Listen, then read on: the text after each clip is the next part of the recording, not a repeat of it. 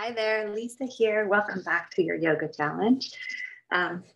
Today, starting in your chair, can you see my body? I don't know. Take a deep breath in. Let it go. You're going to work into the hamstrings. So sitting at the very edge of your chair, scoot back even more.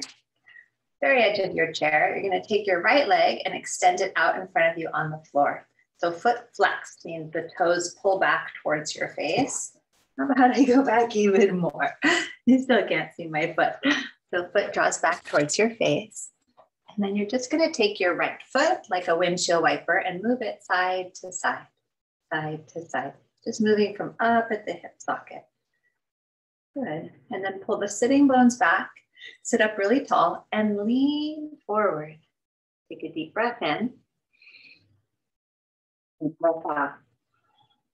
Slowly come up and switch legs. Take your left leg out.